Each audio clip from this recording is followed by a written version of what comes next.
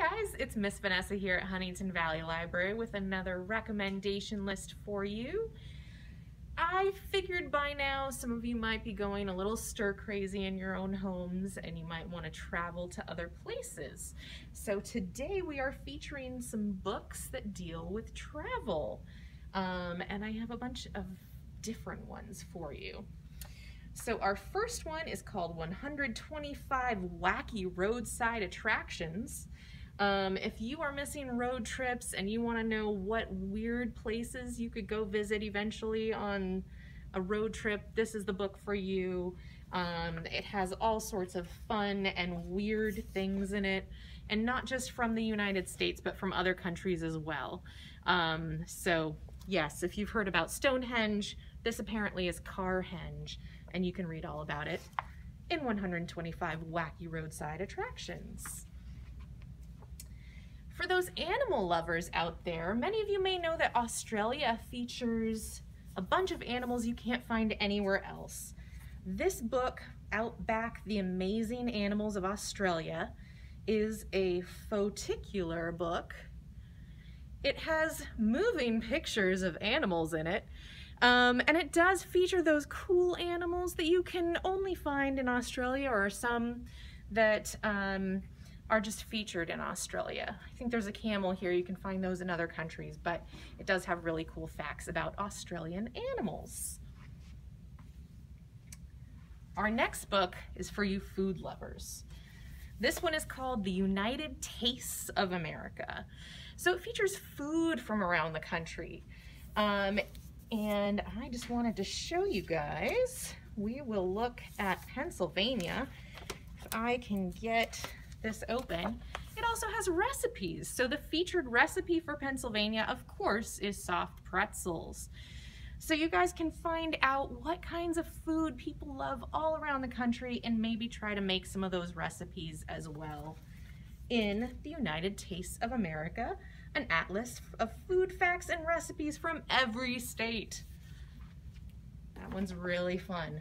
Okay, if you want to go a little farther away, you need to really get out of here. How about a trip to space?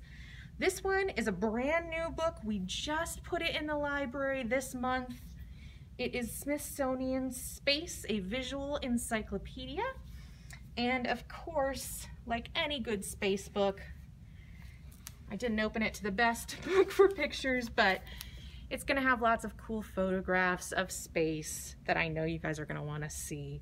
So we have this one, and of course, even if you can't get this one, we have tons of other great space books for those of you who really need to get out of this world right now. Another out of this world place is Down Deep in the Ocean.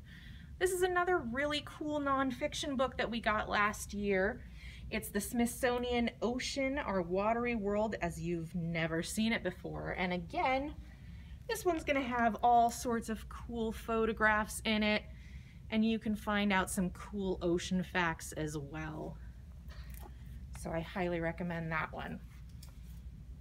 You may have noticed that we are standing by our Who What series books. But there are also Where Is books. This one is Where is Machu Picchu? Of course, that is in Peru. And you can find out all about it in this book, but we also have Where is Stonehenge, Where is Alcatraz. We have a bunch of the Where Is books. So if you love geography and find about new places, you can check those out. This one came out this last year. In this book, you're going to take a trip to Thailand. If you want something that's a bit more of a narrative nonfiction to give you a story that happens or that happened somewhere else, this one might be a good one to try. It's about a Thailand soccer team that got stuck in a cave, and it's about their amazing rescue. This one actually just was an honoree for a number of youth media awards. So it was a finalist for the Yalso Award for Excellence in Nonfiction for Young Adults. It was an honoree for the Robert F. Siebert Informational Book Award, and it was also a Newbery Medal honoree for the most outstanding contribution to children's literature. So this one, I've heard it's really good. I haven't read it yet, but that might be one that you want to check out if you're looking for a story set in another country, and also a true story. The last one is probably my favorite because this is the one that if I were to spend hours looking at a book, it would probably be this one. It is the Atlas Obscura Explorer's Guide for the World's Most Adventurous Kid. And it features all sorts of really amazing places around the world that you can visit. It doesn't feature photographs, but it does have these amazing illustrations. I'm just going to show you one of them. The place probably that I want to visit most in the world is the Waitomo glowworm caves in New Zealand. So it features all sorts of cool places like this. And the page right after it